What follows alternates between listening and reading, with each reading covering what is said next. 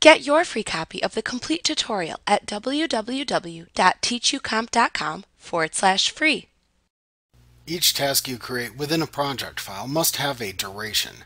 This duration can be measured in any unit of time, from minutes to months.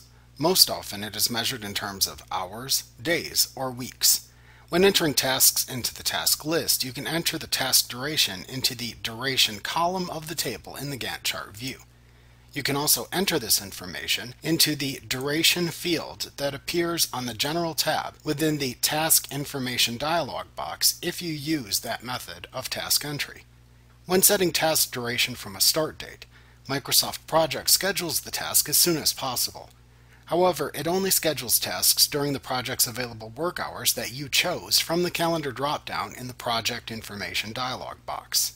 For example, if you chose the standard calendar when defining the project's working schedule, then tasks are only scheduled during the Monday through Friday, 8 a.m. to 5 p.m. work schedule defined by that calendar choice. Also note that duration can be entered using the following abbreviations if desired. You can use M for minutes, H for hours, D for days, W for weeks, and MO for months when entering task durations. For example, if using a standard work schedule, a task that starts on a Monday and has 5D as its duration will finish the following Friday of the same week. Since Microsoft Project is a task scheduling application, you most often set the duration of a task and not its actual start date. When you set a task's start date, Microsoft Project interprets that as a constraint on when the task can start and will not schedule it ahead of the specified start date. Most often, task start dates are linked to other tasks, meaning one task can start whenever the previous task finishes.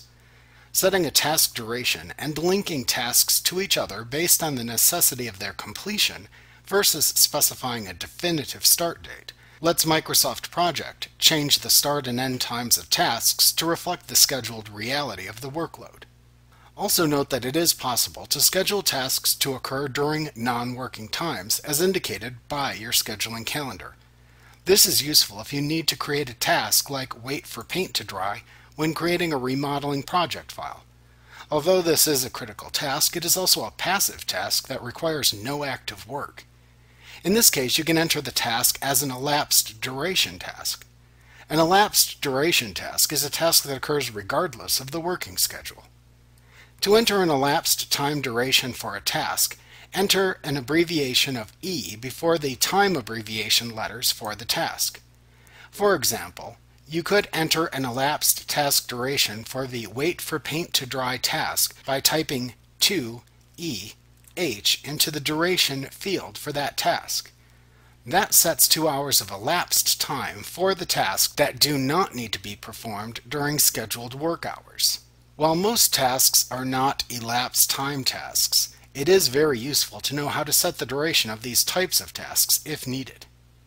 Also notice that if using the Task Information dialog box for task entry, you can check the estimated checkbox next to any task duration to explicitly define the duration as an estimate in the task list.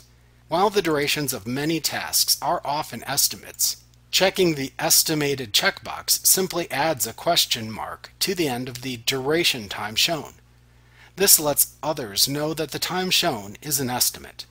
You can also perform this same activity by simply typing the question mark character at the end of any duration entered into the duration column within the task list.